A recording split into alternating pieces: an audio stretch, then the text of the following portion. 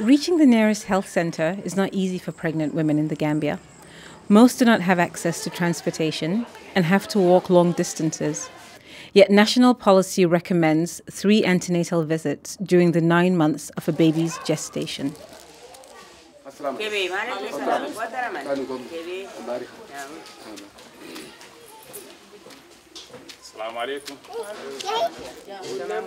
Fatimata Kebe is a 32-year-old who was pregnant with her 6th child during the study. She lives in Medina Samako, a village about 5 kilometers from the Basse Health Center.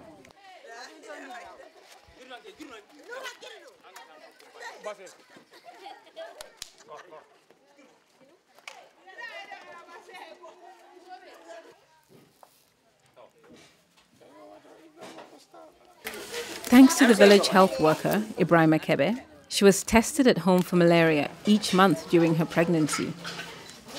Mr. Kebe was trained to give her the test and treat her if she had a positive result.